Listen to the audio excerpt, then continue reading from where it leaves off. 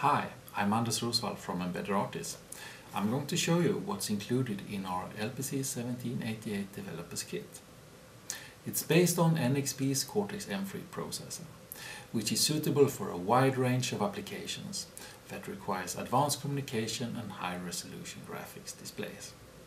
Our LPC1788 Developers Kit lets you get up and running quickly. So let's look what's included in the kit.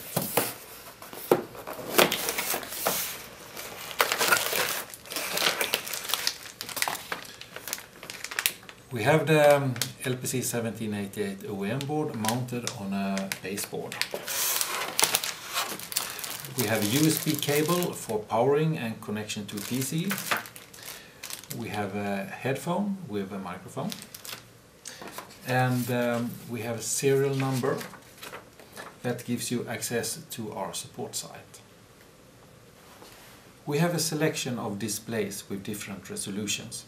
You can purchase this separately according to your needs. Check our website for details. It's really easy to get started with the board. The board is powered via a USB port. Most PC USB ports can power the board. Now I connect our 4.3-inch LCD with resistive touchscreen and power up the board.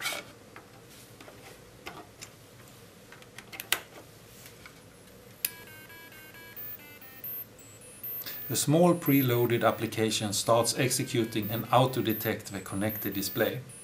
There is a small I2C E2 PROM on the display board for identification. An extensive set of sample applications exists for the LPC1788, the OEM baseboard and the displays.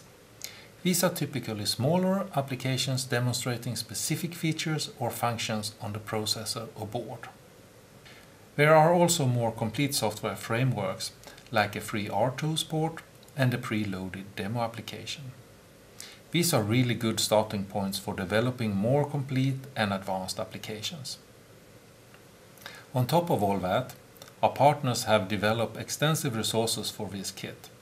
Seger has, for example, created an evaluation package around their middleware software. The graphical package MWin from Seger is available for free.